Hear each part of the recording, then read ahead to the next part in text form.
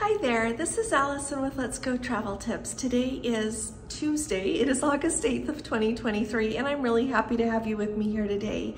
I would like to invite you to please subscribe, stick with us here, and we go over everything to do with cruising and tips for traveling. We cover a lot here every single day, so join us. And also, if you appreciate my videos, would you please give this one a thumbs up?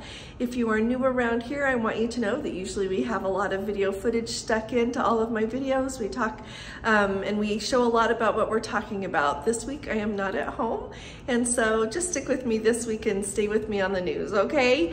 I want to start off by letting you know what happens if a ship has to rescue someone. Do they take the ship immediately back to that home port?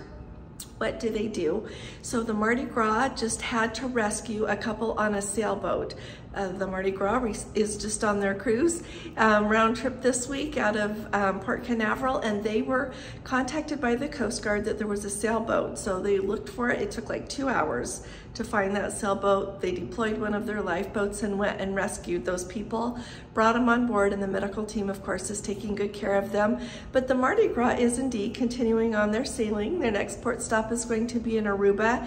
They're not ending the cruise soon or anything. I know that if these people have to disembark before they get back to the cruise, before they get back to their home port, that they will be disembarked otherwise. Just wanted to bring you up to date and let you know how that happens. I know there's a lot of excitement when a cruise ship has to rescue someone at sea, and isn't it nice? I think it's wonderful that cruise ships are around to help do these kind of things, as well as all the other kind of ships out there. The next thing, this is kind of big to me, and I'm wondering like if it means anything or no, not really. I'm always interested when there is a shakeup in the different cruise lines, and a gentleman named Stefano Borzone has been the Senior Vice President of Princess's Port Operations and Development. He's been with Carnival Cruise Lines for about, the whole corporation, for about 5 years, and he is going to step down. The report said to take another opportunity. So I kind of wonder, you know, there's always shakeups. There's a lot going on at Princess right now, I would submit, by the big changes that they are making. And I wonder how much people are moving around simply because of their career and simply because they would rather be somewhere else. So let me know what you think in the comments. One thing about the port guides, and I am really grateful to Jeffrey, he's got his blog, Cruising for One. So he puts lots of great information there, even if you're not cruising solo. So take a look at his blog, just Google it, Cruising for One, and he also has a brand new YouTube channel that he puts videos to, and so give him a follow there as well. But he pointed out, and I did not know this, that on the port guides, the information, they are not keeping it up to date. I honestly think that if Princess is not going to keep those port guides up to date, they need to take them down. Jeffrey realized on his last cruise that the port agent, which is who you contact if you are going to be late back to the ship, you call if you've got a problem, need help with something unexpected, that's who you call. And he realized that they are not up to date. He brought it to the attention of the crew on board, and they said it was no big deal. Now, to me, that's not okay, because every time when we are going to get off a cruise ship, I always take a picture of the port guide, the port agent, so that if something happens with us, I know who to contact. I do that even if we are going to be on a Princess excursion, just because you never know what's going to happen. And I want to be prepared. So with the knowledge that that is not accurate information, that worries me. Like, what else is out there that's not accurate? Because, you know, you trust a cruise line when they put information out, when you're visiting a port, you trust them for it to be accurate. So let's hope that they're going to work on updating those sooner than later. The other thing that I thought about with this gentleman's job, and it's not necessarily his fault, you know, the director of the Port Operations and Development there, was all of the trouble that they had in the port at the beginning of the season up in Seattle, some they had in Vancouver with really long embarkation and disembarkation times. Some of those embarkation times were just over the top. So hopefully things will go smoother. Like I said, it's not necessarily this gentleman's fault, but we do have things changing. And there's a gentleman named Wes Milken that has already been a vice president rather than a senior vice president, and he will be filling Mr. Borzone's position. Did I say that right? I hope I said his name right. The next thing that I think it's important for us to talk about is yesterday I told you about the Princess credit card that you can get on board credit with. And I've gotten a lot of emails about this, and people are wondering if they can pay for their cruise and then immediately use that promised $200 of onboard credit. Here's what I would think about, just knowing what I know about credit card companies and how long it can sometimes take them to post credits. If I were going on a cruise and I were going, you know, anytime in the next few months and I wanted to use that, I would apply for that card today and hurry up and use that credit. Charge $500 worth so that I could get the points and qualify for that $200 of onboard credit. But I would think you're gonna have to wait for the credit card cycle to post. So if you pay for your cruise like on August 15th, don't plan to use that onboard credit the 30th if your credit card doesn't close before then, okay? Give it a little bit of extra time. So if you're going to do that, apply for the card, spend the money, get that onboard credit qualified for, and then you can apply it when you need to use it, okay? But don't leave it to the last minute and don't try to put them too close together. Alrighty, the next thing that I think is really important that we need to talk about is MSC.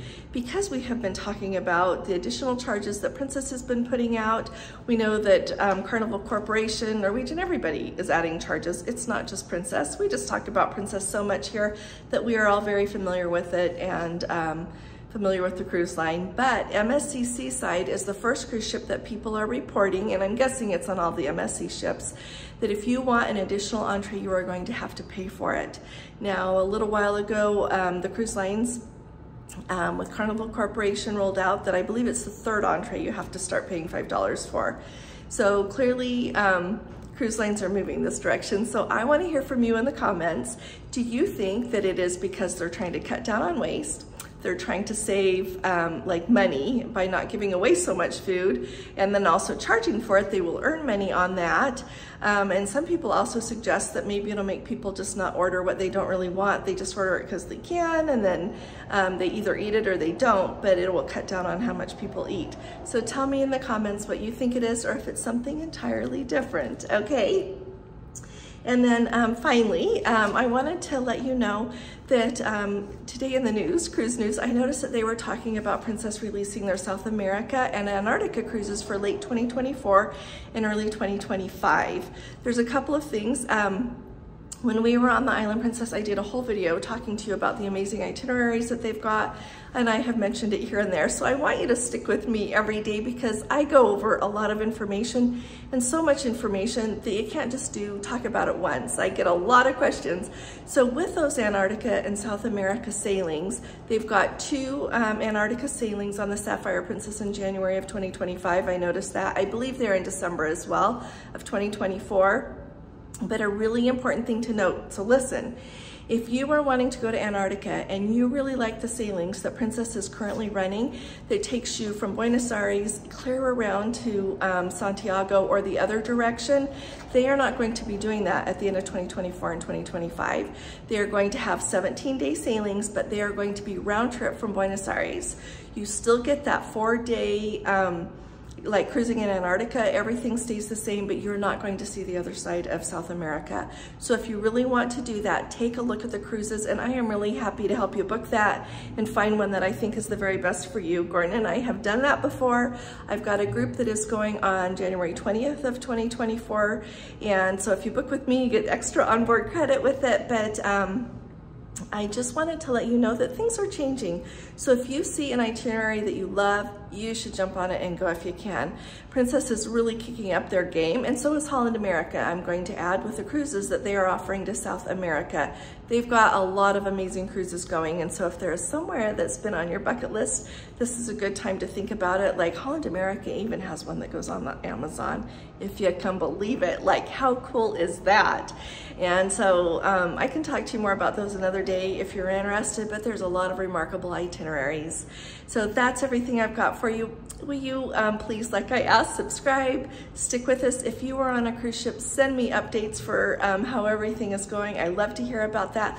Oh, and let me add, I forgot to tell you, I really appreciate a Let's Go family member letting me know, because the stories that I found, I didn't see it.